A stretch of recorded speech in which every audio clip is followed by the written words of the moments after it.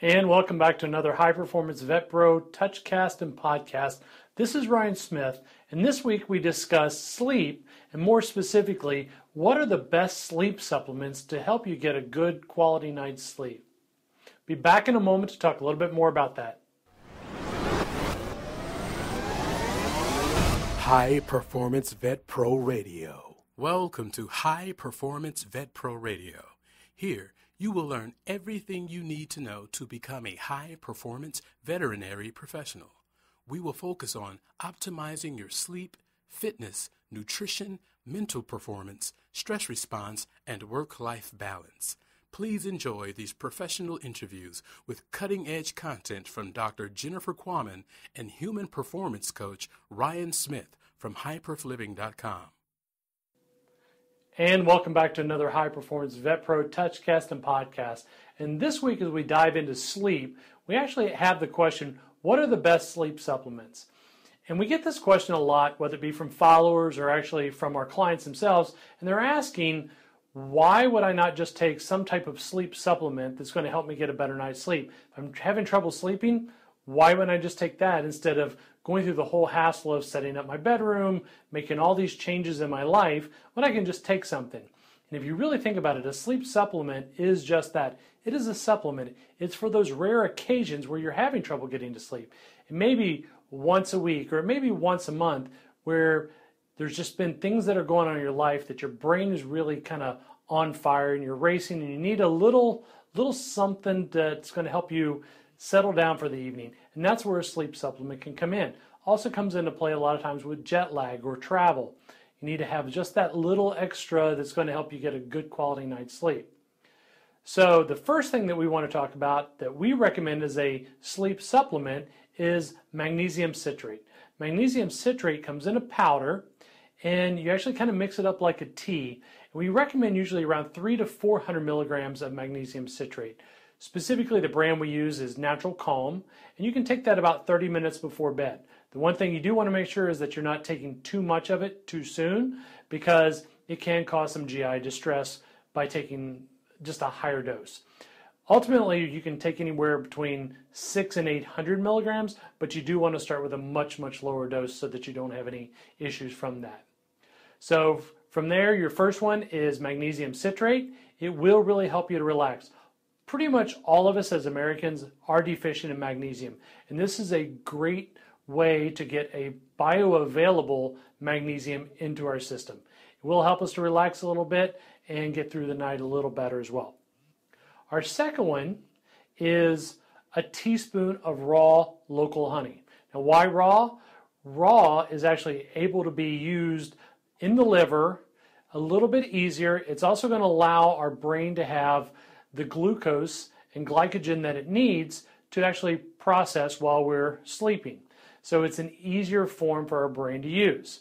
Works really well when we combine it with our third supplement, and that's actually some type of essential fatty acid. So we recommend about 1 gram of krill oil. Krill oil is easily used by the body. It also gives the brain the fatty acids that it needs to process overnight. So when you give that little bit of glycogen and that little bit of fatty acids, it allows your brain to kind of settle down, and it's not kind of robbing the rest of your body for the supplements that it needs, for the fuels that it needs.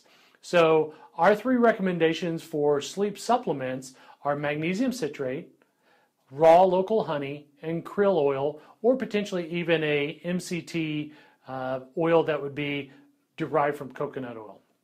MCT, medium chain triglycerides, are able to be converted into ketones very easily and again used by the brain.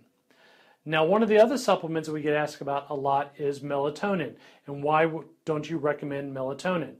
Melatonin is a hormone that's in the body, that's produced within the body, and we actually produce around 300 micrograms of it each day, and that is designed to help us sleep. Well, if we're doing things that are actually going to disrupt that by not having a room set up or not having a sleep habit that's going to allow us to promote that melatonin production in our body, so we actually kind of run into a little bit of an issue here. So we actually try to take melatonin.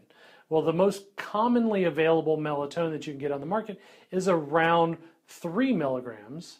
And 3 milligrams compared to the 300 micrograms that we have in the body is tenfold. Well, if my body senses that I have tenfold amount of melatonin I'm continuously getting in my body, I'm actually going to reduce the production of melatonin because now I'm dependent upon it to be from an outside source. So I really don't need to make it within the body. So then we run into an issue of long-term effects of melatonin, of not producing enough melatonin within ourselves.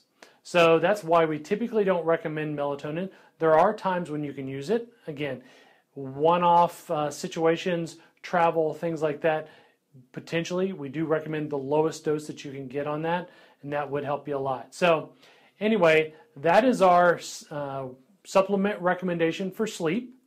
If you have any questions, obviously you can shoot us an email at life@highperfliving.com. You can respond to this. You can like, comment, and share this video. Be happy to have you ask us any questions. Obviously, all the standard social media, whether it be Instagram, Facebook, Pinterest, or Twitter, we're available on all those. Send us a message. We'll be happy to hear what it is that you want to hear from us and what recommendations we can make for you. So until next week, we'll see you real soon. Thank you for joining us at High Performance Vet Pro Radio. We hope to hear from you soon. Like this episode?